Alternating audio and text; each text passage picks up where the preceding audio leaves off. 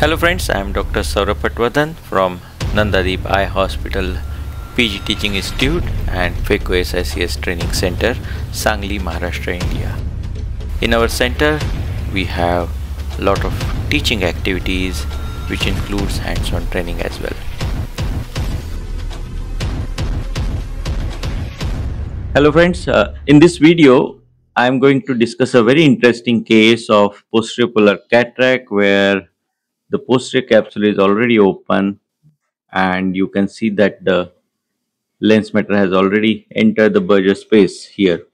And anterior segment OCT is quite useful in checking the status of posterior capsule in these cases where you are suspecting PPC. You can write the exact stage of PPC, whether the posterior capsule appears intact or if there is a dehiscence or posterior capsule is not visible. So if you see on anterior segment that the posterior capsule is intact, then the chances of PC opening are really less in these cases. But when you have posterior capsule which is hidden by the dense plaque, then the chances of dehiscence are more. And like in this case, you can also see already existing dehiscence of posterior capsule. So here the patient is usually, these patients are young where the capsular dehiscence is already there. So the cataract is soft, but you need to be very careful. So I'm using the Callisto system here. So I've used its this capsulorhexis marker here where I have set it for 5 millimeter.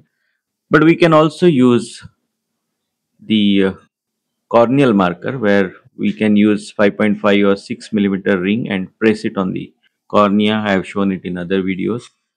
The idea here is to have around 4.8 millimeter axis, which is best in case you have to do optic capture with 3-piece IR. Now I am going to use this blunt, slightly wider iris repositor, as you can see, and I'm going till the equator of the lens. So this is mechanical dissection. So the position of this iris repositor is between anterior capsule and the cortex, and you can see that I have overlapped the movements of two sides so that even in the subincisional area, the cortex and the epinucleus is completely separated from the capsule, which really helps in epinucleus removal later. A very, very careful hydrodelineation. And if you have noticed, I removed some OVD before I did hydrodelineation. The idea is to keep the chamber pressure always maintained, and that's the reason why I've used 36 millimeters of mercury IOP here. I'm using a Centurion system, so it has active fluidics.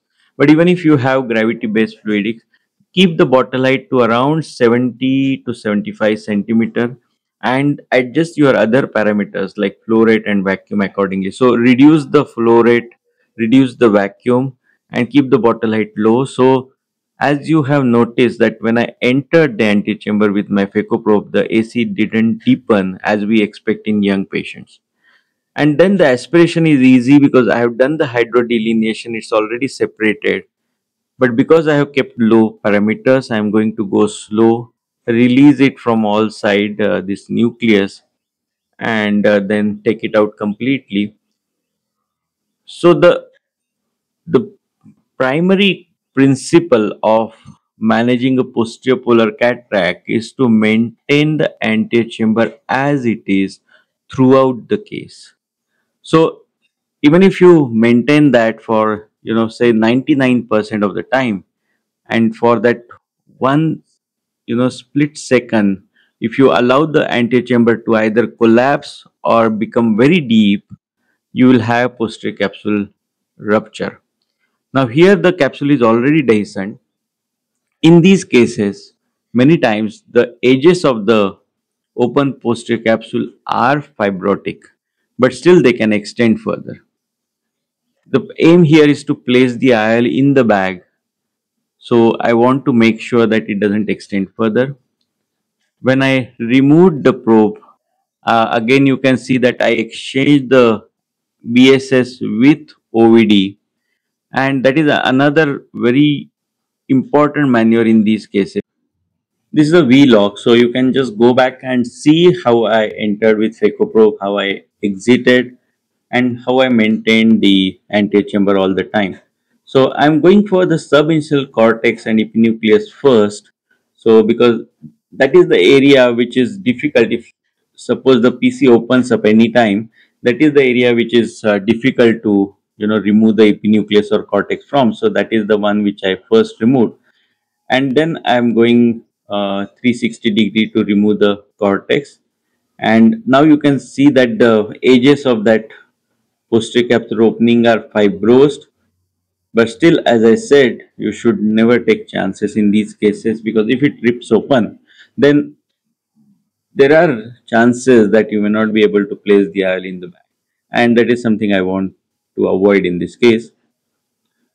Now, here, just watch this ritual here. I'm going to use the OVD in my non-dominant hand, and this is something you should do in normal cases so you get used to it.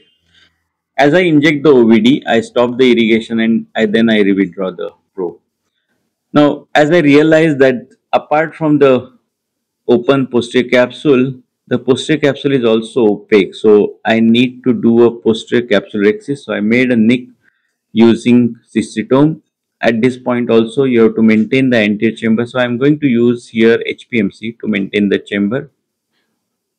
And here the edge of the posterior capsulex is kind of lost into that opacity, and I was not able to grab it further. I'm just again maintaining the anterior chamber with OVD in between. I tried to grab it, but because of lack of proper visibility, I was not able to grab it. So I changed my hands and tried to do it on the other side, and I succeeded. Now, in case of posterior capsular excess, you don't have the option of staining it, unlike in anterior capsule. So you have to rely on good red reflex, and in this case, like you can see, there are a few opacities in the Berger space. It is hindering my view. So another way to tackle this is just use the vitrectomy probe to create the opening. But if you want to place the IOL in the bag, it's always better if you have a manual capsulorhexis, because the edges will be stronger. So after placement of the IOL, the it will never extend. So that's the advantage of it. So I tried to complete it using my other hand. So I made a nick on other side and tried to kind of make the posterior capsule from other side. Again, that went into the same area where it was not visible, but I felt that now I have completed. Now I have shifted to anti-vitrectomy 5000 cut rate, because this is a very high speed cutter which is excellent for these maneuvers. I have kept vacuum of 500, but probably I would have kept it little bit on lower side and maybe in a linear fashion. Using a good new cutter is always helpful in these cases, particularly young patient, because the vitreous is well formed. So here the first I kept the port towards the retina as I inserted the vitrectomy probe, and then I moved around so that I can cut the antivitreous and those opacities from the around the antihyaloid basically. Once I'm sure that the antivitreous is all cleared, then again the plan is to place the IOL in the bag. So take your time in doing all the steps. All these complex cases, you should never hurry up with the steps. Like here also, I have made sure that there is antechamber is maintained, and here I use a cohesive OVD, because when I'm using cohesive OVD now and after placement of the IOL, it's easier to remove that OVD. So in the initial steps, I use dispersive OVD to replace the BSS, but in the last step, after doing the antivitrectomy, I use cohesive OVD. So it displays the previous dispersive OVD, and also now once I place the IOL in the bag, I can remove that OVD easily as compared to a dispersive OVD. Now here usually I try to place the IOL in the sulcus or in the anterior chamber first, This is to avoid sometimes what happens if you try to place it directly into the bag with the PC being open. If you don't have control over the IOL insertion, it might just get dragged through the open posterior capsule area. So to be on safer side, I always make sure that I inject it in the anterior chamber or in the sulcus, and then using the forceps, I'm going to place it carefully into the bag. And here, because the glow I felt was slightly less, I was not getting good visibility. And many times when you don't have good visibility, you tend to miss the landmarks. But once you carefully watch it, you will be able to place it in between the anterior capsule and the posterior capsule. That is the plan here. And using forceps in these cases always helps, because if you try to use two Sinski hooks, it is also another good technique, but sometimes you may not have as good control as a forceps may have. So it's always handy to use forceps. These microforceps are very important tools in your cataract surgery set, because you will need it for many purposes, and for maneuvering you should always have it. It's always better than using a big forceps like McPherson or other forceps, because with these microforceps the antechamber maintenance is better.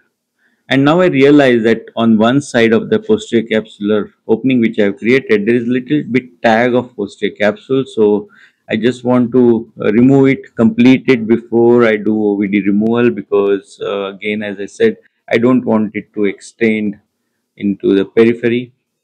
And that's done.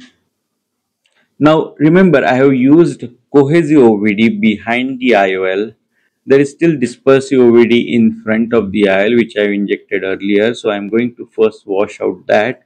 Here I am going to use again low IOP, maybe 35, 36, and that is why you can see that the antechamber never deepened during the procedure. So that is another very very important thing. Many times we focus a lot on not allowing the chamber to kind of collapse or become shallow, but I've seen that if you over inject OVD, try to make the chamber a lot deeper, that also can open up a posterior capsule in posteropolar cataracts.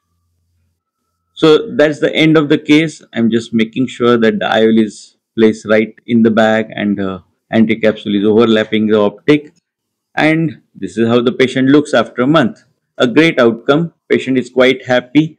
Patient had this posteropolar cataracts since childhood, so it's a bit amblyopic, but still patient got 20 by 40 vision.